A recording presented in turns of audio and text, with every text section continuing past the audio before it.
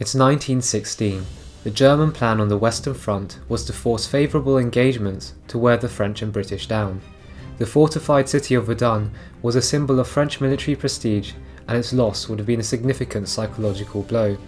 The Germans, therefore, initiated an engagement at Verdun designed to draw the French into an attack and suffer heavy casualties. The Battle of the Somme had first been planned as a joint British and French offensive, but became British focused due to French commitments at Verdun. One of the goals of the offensive was to divert German forces to the area and relieve the pressure at Verdun.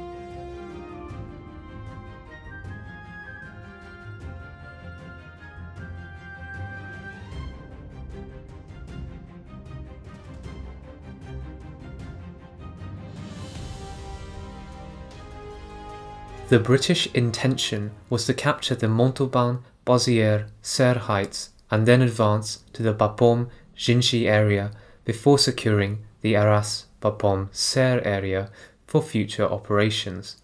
The more northern forces of the British Army near Gommecourt would be a diversionary attack to hold German troops there. The Germans were aware of the upcoming offensive.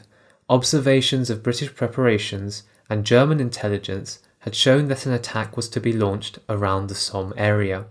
Information had also been gathered on the date of the attack as well as the size of the army facing them. They, however, believed an attack would be focused from Gommecourt to Fricourt and did not expect an attack near Montauban. Most of the men in the British Army were new recruits in PALS battalions, formed from volunteers. This proposed a difficult challenge to train the men sufficiently in time for the offensive. The British command would have preferred more time, but there was pressure from the French command to attack as soon as possible. 13 divisions, around 150,000 men, lined up along the front line on the 1st of July 1916. These were their objectives for the day. Around 1.5 million shells had already been fired in the last week, around 2.5 every second on average, with aircraft helping to direct them. At 7:30 a.m. the whistle sounded and the men went over.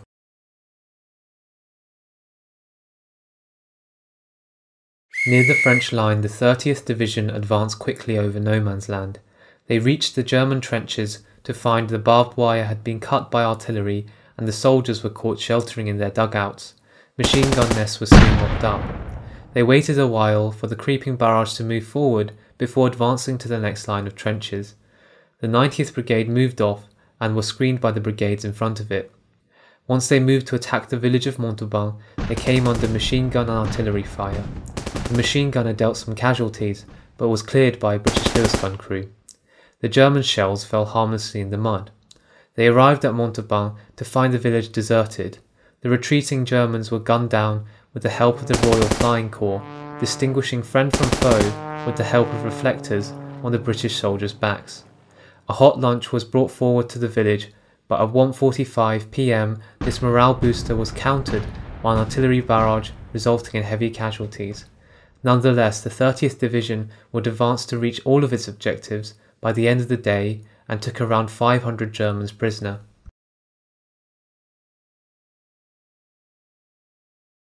Next to them, the 18th Division saw similar success. At 7:27, explosions rocked the German lines thanks to bombs delivered via shallow tunnels dug into no man's land.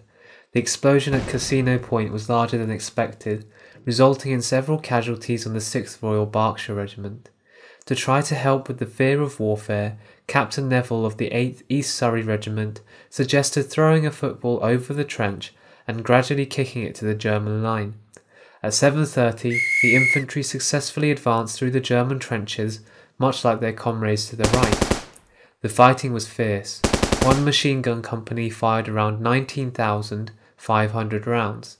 The 8th East Surrey Battalion fell short of its objective, as they had lost all but one of their officers, sadly including Captain Neville, and found it difficult to organise an advance. Heavy casualties were inflicted taking strong points. The 18th Division reached their final objectives by the evening and also withstood an artillery barrage at the end of the day. For the 30th and 18th Divisions, everything had gone to plan. Nonetheless, they had lost over 6,000 men compared to the Germans who had lost over 4,000. For reference, 2 divisions would have around 24,000 men at full strength. It shows just how difficult it was to minimize casualties when on the offensive.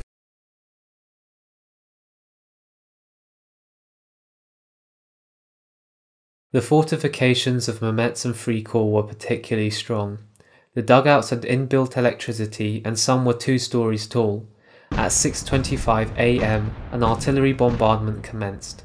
At 7:15 am, gas was released to mislead the enemy into believing an attack would come, so that they would come out of their dugouts, before a quick and intense hurricane bombardment commenced at 7:22 am.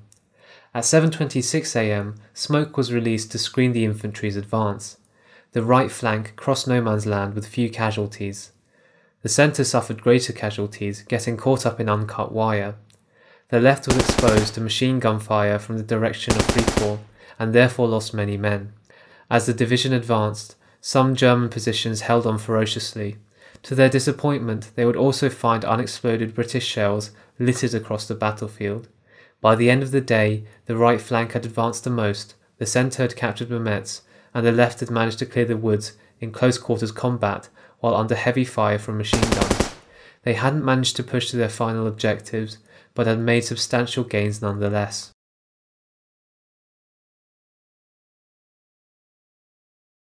At 7:28 am, 3 mines at the tambour were detonated. The artillery barrage had been relatively thin, with few guns used. They also fired shrapnel rounds rather than high explosive rounds, the latter being more effective on barbed wire. The barrage also moved too quickly, meaning that it didn't help the infantry past the first line. The left flank of the 21st Division advanced to find the German wire defences cut by artillery and advanced quickly. The 8th Somerset Battalion and the 4th Middlesex Battalion next to them had a much more difficult time and were met with machine gun fire as soon as they left their trenches, forcing them to retreat. They launched another attack with reserve battalions and managed to break through with heavy casualties. The 10th West Yorkshire Battalion to their right had a much greater struggle. Brutally effective machine gun fire gunned down almost 95% of those who went over the top, the highest casualty rate in the British Army throughout the Great War. A second phase of attack had been planned at 10:30 am, but this was pushed back to 2:30 pm. One company of the 7th Green Howards mistakenly attacked at 7:45 am on their own, leading to their almost complete annihilation. At 2 pm, an artillery barrage hit the village of Fricourt. The nervously waiting men would later find out that this had done little damage. As the assault began, they were met with an onslaught of machine gun and rifle fire. Over 300 men became casualties in just 3 minutes, meaning that around 3 men fell every 2 seconds on average. The 20th Manchesters managed to establish a small foothold across no man's land, but at the cost of around 550 casualties. This left them with an operational strength of around just 150.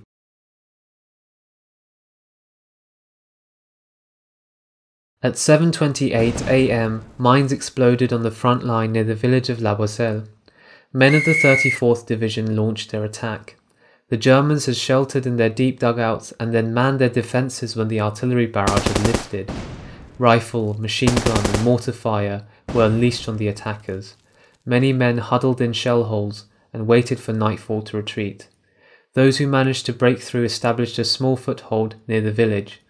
Some men of the Tyneside Irish Brigade managed to push through around a mile deep to the next village of Contalmaison, but unfortunately none of these men survived. Others joined elements of the neighbouring 21st Division who had managed to break through.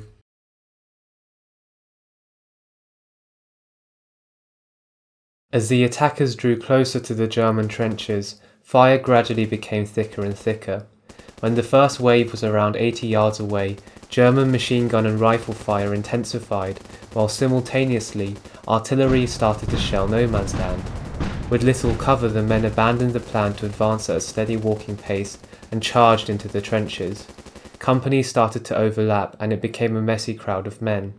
For the 11th Sherwood Battalion, much like many others, a large number of them didn't make it very far and lay dead next to the British trench. Those who were wounded had to deal with the lack of water in the hot French summer. One of these men was the commanding officer of the battalion, Lieutenant Colonel Watson, who hid in a shell hole until he was carried to safety by 3 privates. On the right, some isolated detachments advanced past the first line of trenches, but this was stopped by crossfire from their flanks. The men in the centre attacking the village of Auvilliers failed to consolidate at the German trench due to the little cover it gave them, and they retreated. The left managed to advance further, however they suffered heavy casualties and were subsequently halted. All of the men of the 8th Division would retreat by the end of the day. Seeing the town ahead of them pulverized into rubble, the commanders of the 32nd Division believed with confidence that resistance would be minimal, and subsequently didn't plan for a scenario with a strong defence. One believed that they would catch the Germans in their trenches. The 97th Brigade on the right crept forward more than usual to 30 or 40 yards in front of the German lines. With the wire having been cut, they rushed into the trenches and indeed caught the Germans in their dugouts and took them prisoner. However, other trenches had managed to man themselves before the attackers arrived, and the advancing British troops were cut down and forced to retreat. Though on the surface the buildings of the town were destroyed, they had deep cellars that were protected from the hail of artillery, and it was as if no bombardment took place at all. Airplane observers mistakenly believed that they saw British helmets in the town, and the result was that no artillery bombardments targeted it. Only a small part of the line was captured by the end of the day. The part of the 36th Division in the Thiepval Woods fared much better. At 7:30 am they advanced to find little German opposition and moved at a rapid pace. They moved so quickly, in fact, that they were hit with their own artillery. When the advance passed the first few lines of trenches, heavy machine gun and shell fire opened up. A German counterattack forced a retreat on elements that had advanced the furthest. A bombardment ensued in preparation for another counterattack. The counterattack was repulsed by British machine guns and artillery, and the Germans were halted at the second line. In the late evening there was a period of gradual retirement of the exhausted troops to the first line. Elements of the 36th Division on the other side of the Ancre River also advanced, but the wire was not completely destroyed. Machine guns were trained on the gaps between the wires and inflicted heavy casualties on the attackers. Some German soldiers surrendered only to continue fighting when they realised how few men had actually made it through. Only around 80 men and no officers from the 9th Royal Irish Fusilier Battalion returned unwounded. For reference, a battalion usually has around 1,000 men at full strength. Of the 12th Royal Irish Rifle Battalion, the other battalion of the 36th Division in this area, only 100 men could be collected and sent to attack again, along with the division next to them. This failed, and another attack was planned at 12:30 p.m. At this point, the remnants of this battalion numbered only 46 and it was called off. These battalions suffered horrendous casualties and had effectively been wiped out. The 36th Division, also known as the Ulster Division, suffered around 5,000 casualties in total.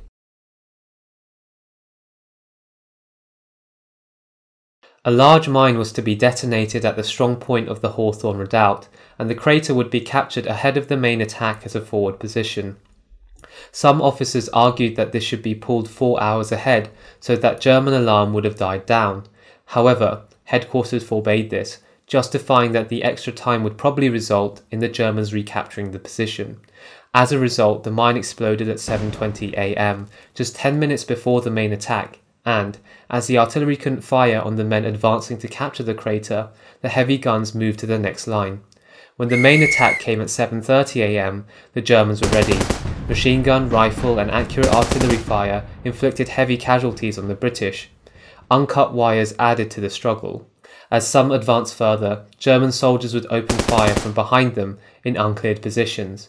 The Newfoundland Battalion, a battalion is usually 1,000 men at full strength, suffered 710 casualties. These difficult conditions meant that the 29th Division failed to establish a foothold in the German trenches. The 4th Division's artillery had completely cut the wire and reduced the first German trench into a desolate field of shell holes. Nonetheless, the Germans had managed to survive in their dugouts and bravely manned the remnants of their trenches. Battalions managed to push through the first line. The left and centre were more successful than the right. The division headquarters, who were far behind them, couldn't see what was going on. The signal for a successful breakthrough was 3 white flares and could easily be confused with the signal for held-up wire, which was 1 white flare. HQ could see the 29th Division on their right retreating, and therefore held the next attacking waves until they had more information. The failure of the divisions beside them meant that their flanks were exposed. German troops counterattacked from the sides. Only a tiny section of the German front trench was held by the end of the day. The 29th and 4th Divisions had experienced troops, with the 29th having fought at Gallipoli and the 4th being the remnant of the professional British Expeditionary Force. However, this had not been sufficient to ensure their success. The Germans were well aware and well prepared for their attack and inflicted heavy casualties. This North Country Division advanced to find cut German wires, but also faced very heavy artillery fire from the higher ground of the village Serre, which had good observations of the British positions. As the British guns stuck to a creeping barrage, there was little flexibility in asking for directed support. The guns had moved on to the next line, and the Germans could even walk out of their trenches to find better firing positions. Some men from the 11th East Lancashire Battalion were seen to have advanced into the village, however they were all taken prisoner. The rest of the division failed to make any significant progress on the German lines, and none of it was captured by the end of the day. The final two divisions, the 46th and 56th, were going to attack the heavily fortified village of Gommecourt. The head of the British Army, Field Marshal Sir Douglas Haig, made a mistake here. The attack was purely diversionary and designed to elongate the German line. However, he chose to attack the strongest part of it rather than the weakest. It was highly likely that many men would die to capture a village that was strategically insignificant. Insufficient labour units meant that the men of the 46th and 56th Division had to fill in, and they were incredibly fatigued before the attack. Most of the 46th Division would not get a good night's sleep in the week before the assault. The conditions were terrible too, with constant rain waterlogging their positions. At 7:20 am, smoke was released along the line, and at 7:25 am, the men of the 56th Division crept forward into their advanced positions for the assault at 7:30 am. The men dashed quickly towards the Germans. Most of the wire had been cut, but some had been repaired and caught up attacking troops. Nonetheless, the advance was quick enough to capture the German line before a significant defence could be mustered. A substantial foothold was formed, but this came under fire from German artillery. This was so intense that they could not bring German prisoners back to the British trench, and instead put them back into their dugouts. Attempts to supply the forward troops with bombs and ammunition were destroyed, and the Germans counterattacked, forcing a retreat.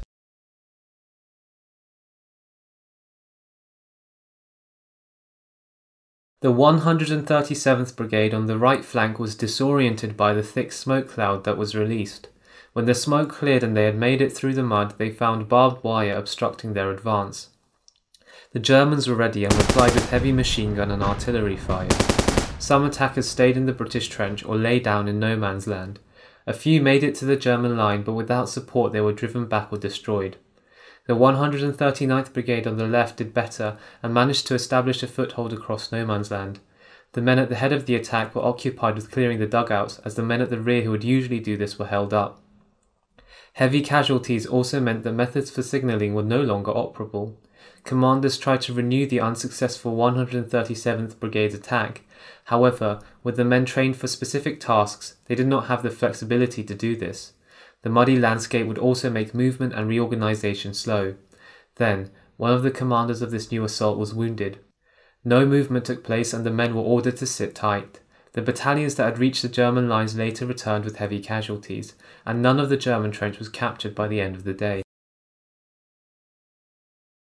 The end of the first day resulted in the lines changing as shown. The French had reached their objectives, with their colonial division significantly exceeding them. There were multiple factors to their success. The French troops had greater training, greater numbers of higher quality heavy artillery, and the element of surprise. Casualties were 57,470 for the British, while the Germans lost far fewer. The Germans had only fielded 4.5 divisions to defend against the 13 British divisions. The British troops were outstanding in courage and character, but lacked experience. Importantly, when the fighting intensified, it was up to regimental officers to take the initiative. In this they lagged behind their German counterparts, who were well trained in peacetime. Field Marshal Sir Douglas Haig believed that there was insufficient justification for a radical change in plan. The objective for the next day was to continue to apply pressure and to try to take the second line of trenches. He particularly wanted to capture Fricourt, which was now surrounded on both flanks. The successful 13th Corps near the French line was ordered to consolidate their gains. 15th Corps was to capture Fricourt and attack Mametz Wood with 13th Corps. 3rd Corps was to repeat its efforts to capture La Boisselle, Auvilliers and then Contalmaison. 10th Corps would get reinforcements from the 25th Division and was ordered to capture the German front line with 8th Corps. 7th Corps at Gommecourt would not be asked to continue their deadly diversionary attacks. The first day on the Somme failed to reach most of its objectives and in many places failed to capture any ground. However, it did establish a significant foothold, especially in the French sector, from which future attacks could be launched. The opportunity to fulfill British tactical goals were rapidly fading as German reinforcements flooded in. The next few days would be crucial in determining the outcome of the battle and potentially the war. If you would like more detail about the battle, I would recommend the sources that I used for this video. Brigadier General Sir James Edmonds' 1932 book On the Somme is a part of the British Official History series and provides a detailed record of the background and events of the battle. The Wartime Memories Project is an online database with personal stories and military reports from World War I and II. Chris McCarthy's book gives an interesting day-by-day account with maps to visualise the soldiers' movement. Links to access these works are in the description.